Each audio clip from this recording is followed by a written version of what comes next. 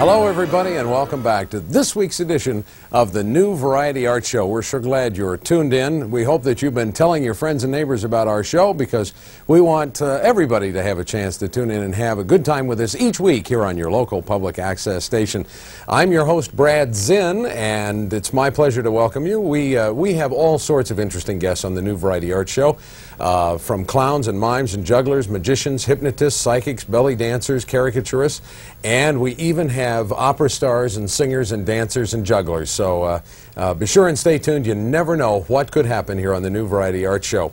And we hope that by giving you this opportunity each week to meet and greet variety arts performers and get to know them personally just a little bit, the next time you see one live and in person in performance somewhere around the valley or maybe up at the wharf at San Francisco, you'll have a chance to appreciate what they do just a little bit more. Now, we'd like to have you call us and let us know what you think about the New Variety Art Show, and as always, the number is that area code in the great state of Arizona, and let us know what you think. If you have an idea, a suggestion for the program, or if you have a variety arts type event coming up, let us know, and we'll try to get word out on the air so that people can come and enjoy that as well. Right now, here's somebody that we like to have come and visit us every week, our musical director, Van Koritan. Good to be back, Brad. Great to see you, and you're looking very spiffy today. Well, I just came from doing afternoon tea. Afternoon tea. The Phoenician. At the fabulous Phoenician. Yes. Yes. I've been practicing the little, but that... Oh, with the, no, that means something else. Oh, okay. Well, that's a very snappy bow tie you have on there. I thought you'd never notice. Have you got the check? Yeah. Tell us about that. May I? Yes. Please, yes. Well, you may know that I do paint. I've always painted. That's something that probably most people didn't know. Yep. I was actually in art when I was a little tiny child. Right. I was always making something, and I'm still making things. So I paint cummerbund. May I stand up and show the cummerbund? Yeah, we'll let the camera back up just a little bit here. Okay. We can show everybody. The cummerbund. Ah, it's a matching set, the bow tie. And this is hand-painted, is that right? Hand-painted by these hands. Ah. Yes. Terrific. And I do market these. Sit down, it's a commercial. No, it's a people have admired them, and I can't say they're not available, right? Yeah. Well, everything I have is available.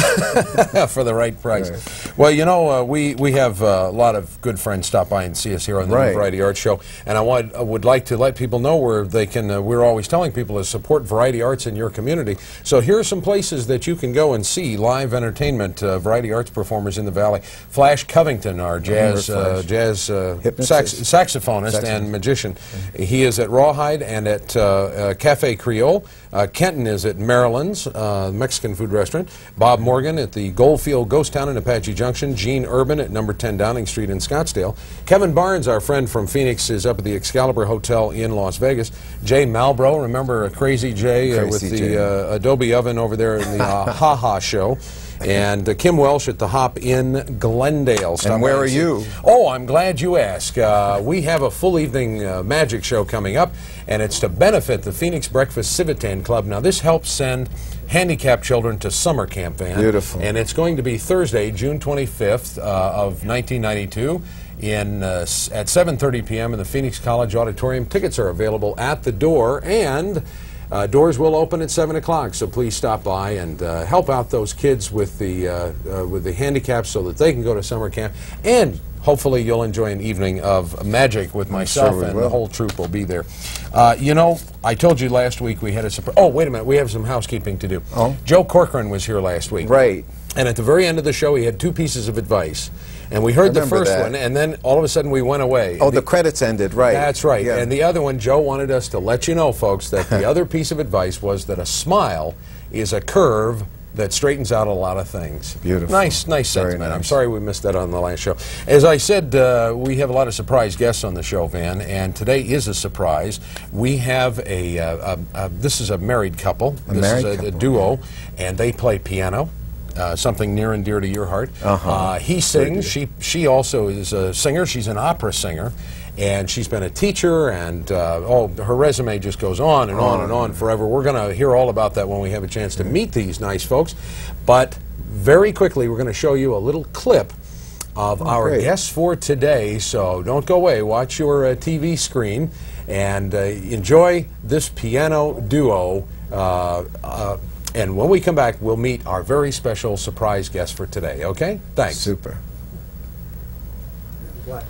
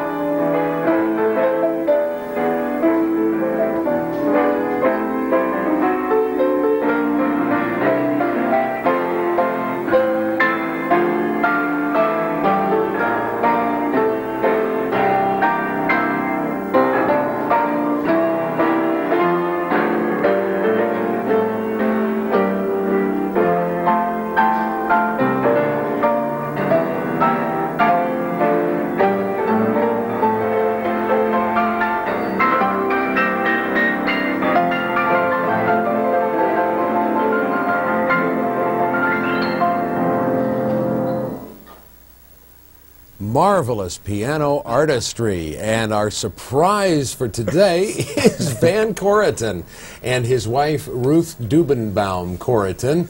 They are our guests, and you know, Variety Arts Entertainment includes an awful lot of things, and we wanted Van to have a chance to kind of spread his wings a little bit. And of course, if you remember the first time Van was on our show as musical director, we talked about the fact that he was a newlywed, and I invited his bride here to be on the show with us today. And so let's say hello, first of all, to Van Koritan and Ruth Dubinbaum Koritan. Van, this has been a marvelous marriage between the two of you with the piano. Why don't you tell us a little bit how you first met Ruth? Wow. Well, I came to Ruth to study voice again because I'd been away from it on a real basis, a professional basis for a while. And she had seen me perform the title role in Sweeney Todd, the Demon of Fleet Street. I did the Arizona premiere about 2 years before she called me and said, "I remember your voice," something like that. You know, would you come to my home and let me hear you again? And that's how we met. And how long did you study with Ruth? 2 years before we actually found we had more in common than just teacher-student. Very nice. Well, now I want to give proper credit to your wife. She has an impressive resume that we cannot take time to go through entirely, but the major thing that you are doing right now is you are the professor of opera and voice at Scottsdale Community College. That is, as I mentioned during the clip, the alma mater of Steven Spielberg. Although he didn't study opera, he did study film there at Scottsdale Community College. Thanks for being here, Ruth. My pleasure. And you have sung opera all over the world, have you not? And how did you get started singing? Was this from your family? Yes, I'm third generation singer. My mother wanted to be an opera singer. My grandfather was a singer. And but initially I started out to be a concert pianist. I studied the Juilliard, and then I started accompanying singers at 16 years of age for the Metropolitan Opera, and I decided I was going to be a singer. Well, My mother, of course, is a frustrated opera singer herself. She took lessons and for a time, and she gave me my appreciation of that particular form of art, and indeed it is. And we hope that variety arts will achieve the prestige someday that opera and ballet and all the other arts enjoy as well. You are also a teacher and are certified not only as a piano teacher and a voice teacher, but you're also, I'm impressed by this, you're certified as a superintendent of schools. That is correct. How does one become a superintendent? Well, I majored in education after I had gone to Europe. I majored in education, and I went on and correlated all the things I had studied as a student of the humanities, and believing sincerely the curriculum needed to be changed and stress on the arts. And so I took everything that I had learned and studied and figured it should come into education, because the first thing that's dropped from the curriculum is art and music. Absolutely. And I find it tragic. Well, that's true. I remember being in high school, and if the football department wanted polka-dotted footballs, that's right. They could have 80 of them tomorrow. I'll paint them for them. Yes, Van could do the artwork. But over in the drama department, if we wanted, you know, a couple $100 to buy sets, flats, or costumes, or makeup, or something, we had to beg and plead on our knees. So, and certainly in budgetary recessionary times, the arts. The arts are really the thing that tame the savage beast, isn't it? I mean, that's what gives us our culture and our respect for humanity and our dignity. And our ethics. Our ethics.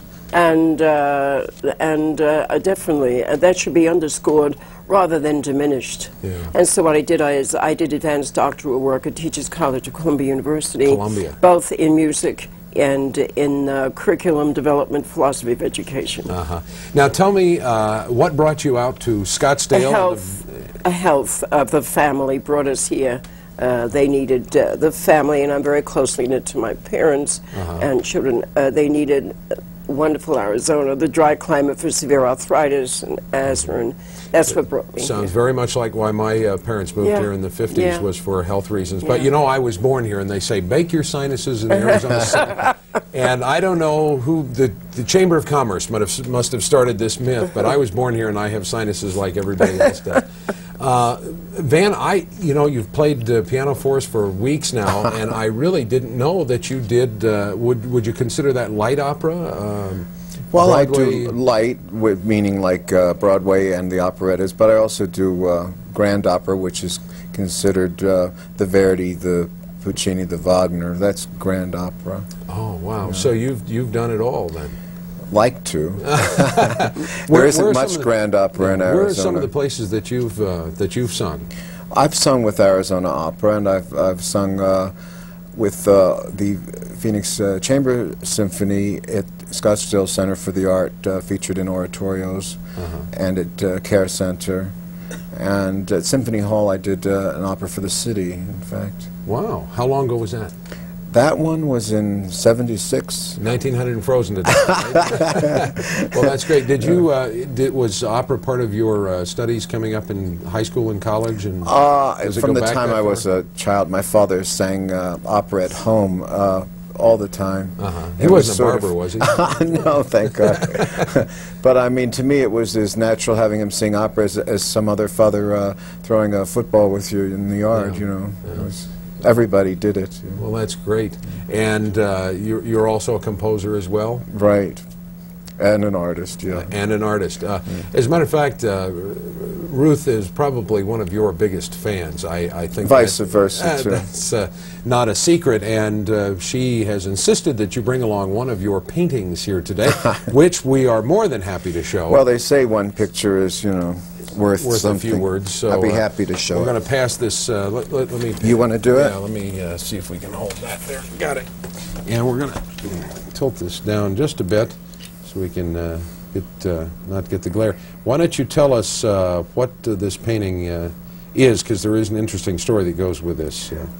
Well, to begin with, it's acrylic with some mixed media, some enamel, which gives it a sort of a chipped look or flaky look on the bottom, which is why it's under glass. It's been sort of flaking off, and I've arrested the rest of the chipping. It was to give it an aged look. What do you want to know about it? Well, what are we looking at here, I guess, is for those that may have a little difficulty? I don't know. I get in a mood and I give them a title. I think it's on the back if you can see. The archangels. No, it doesn't say anything. Something about the archangels? Well, there are. When I paint, it just seems there are a lot of times angelic creations sort of branch out of it, come out of it.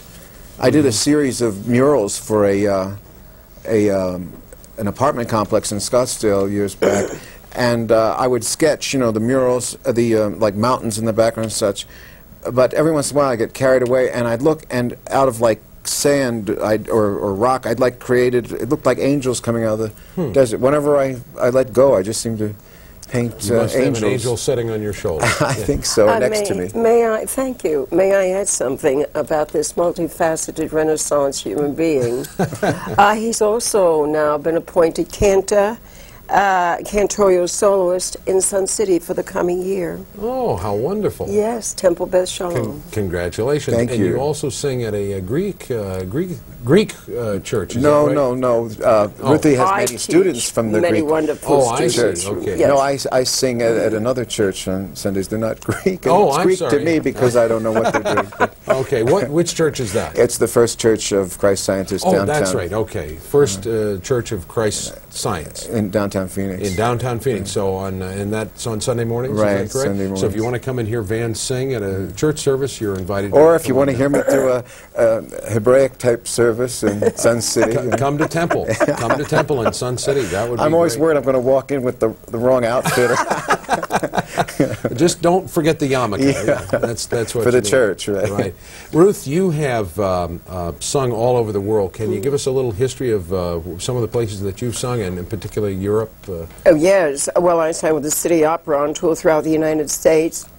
And I was with special services in Germany for a year. And then I sang many, what we say, Gastspiel, I speak German. I didn't have a steady contract. I sang many guest performances in Germany and in Austria. And I studied the Mozarteum in Austria. And I'm not going to go into the German names, but I did many performances. Wonderful. Well, we're very honored to have both of you be on the show today as our guests. May I commend you for the wonderful service and the high level of proficiency, intellectual proficiency, which you offer to the community, which I think it's in dire need of. Well, you're much too kind, but I will accept your compliment graciously. I feel like Johnny Carson. He's leaving. I'm going to be around for a while, I hope. I hope so. Yeah, but somebody else already got that job, so we'll just stay here and do our little public access program for a while. Do you want to show her other famous students? I do. I was working my way around to this because we have a surprise. Let me just talk to the folks at home for just a minute. We have a little surprise. Van is actually going to favor us with a song, a couple of songs today, which I've twisted his arm, but to show what a wonderful teacher his wife has been over the last few years. But you have, oh good, we're going to have to move along real quick here. We want to talk about your daughter. Now, real briefly, your daughter sang at the Metropolitan Opera beginning at the age of 23. 23.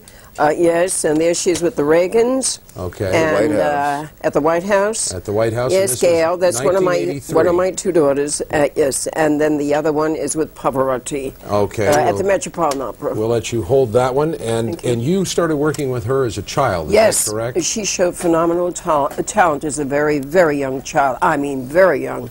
At 9 years of age, she was already singing operatic arias very easily. I have two other, a stepdaughter, and then I have another beautiful daughter, Dawn, who's a headhunter and owns her own firm in New York City. Oh, I'm from New York, yes. How very neat. So this is Ruth is your daughter. I'm sorry, Gail. Gail Dubinbaum. Dubinbaum. Okay, look for her at the Metropolitan Op specials and some other things on television. And is she singing here in town anywhere? Not right now. She's going to Aspen. She's going to be a professor of voice in Aspen this summer. Aspen, Colorado. And then she's going to Europe. Oh, goodness. Yes. Well, here's what we're going to do. We're going to rearrange the studio here for just a moment. Don't go away. This will only take a second by the magic of television. We're going to go to black. When we come back, we're going to hear Van sing a number from The Man of La Mancha, which is very appropriate because Raul Julia is doing that on Broadway right now with Sheena Easton, I believe. So don't go away. We'll be right back with Van Koritan and Ruth Dubinbaum Koritan. We're ready for Van Koritan and Ruth Dubinbaum Koritan. Take it away, Van. Dream the impossible dream, to fight the unbeatable foe, bear with unbearable sorrow, to run where the brave dare not go, to ride the unridable road, to love your chase from afar, to try when your arms are too weary, to reach the unreachable star. This is my quest, to follow that star, no matter how hopeless, no matter how far, to be willing to give when there's no more to give, to be willing to die so that honor and justice might live. And I know if I'll only be true to this floating squares, that my heart will lie peaceful and cold when I've laid to my rest. And the world will be better for this, that one man, scarred and covered with scars, still strove with his last ounce of courage to reach the unreachable stars.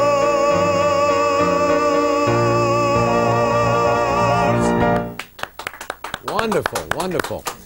Van Koritan, Placido Domingo, watch out. And now Van is going to favor us with one of my favorite all-time numbers, accompanied by his wife, Ruth Dubinbaum Koritan. Van singing the infamous Phantom and the Music of the Night.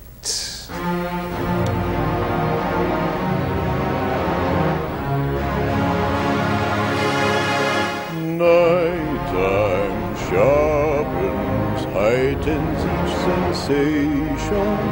Darkness stirs and wakes imagination.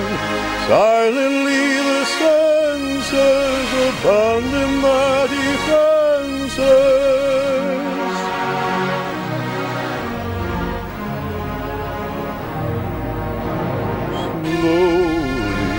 Gently, night unfurls its splendor. Hear it, feel it, tremulous and tender. Turn your face away from the garish light of day. Turn your face away from cold, unfeeling light, and listen to the music of the Close your eyes and surrender to your darkest dreams. Leave all thoughts of the world in you before. Close your eyes, let your spirit start to soar.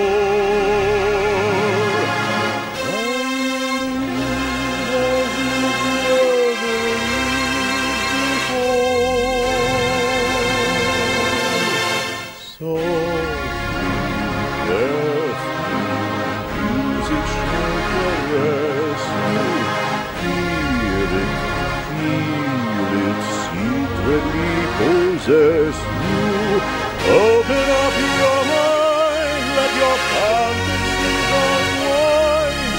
This darkness which you know you cannot fight, the darkness of the music of the night. Let your mind start a journey through a strange new world. Leave all thoughts of the world in you before. Let your mind take you where you want to be.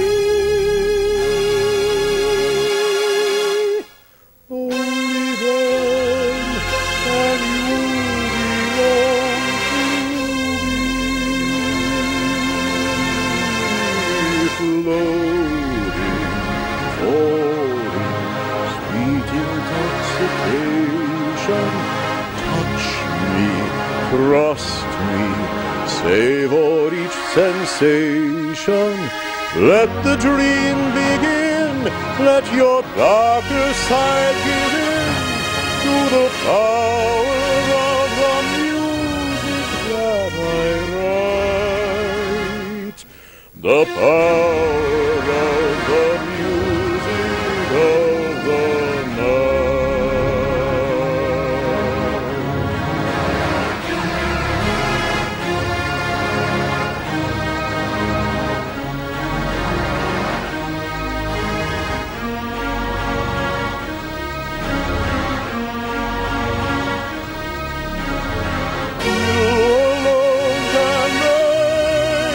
Song take flight.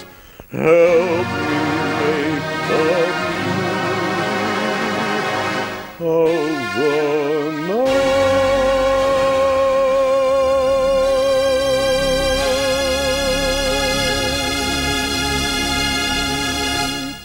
Oh, fantastic. Christine, Marry Me. It's my favorite number from my favorite show. Thanks for tuning in to the New Variety Art Show on your public access station. See you next time, same channel. Till then, support variety arts in your community. Bye, everybody.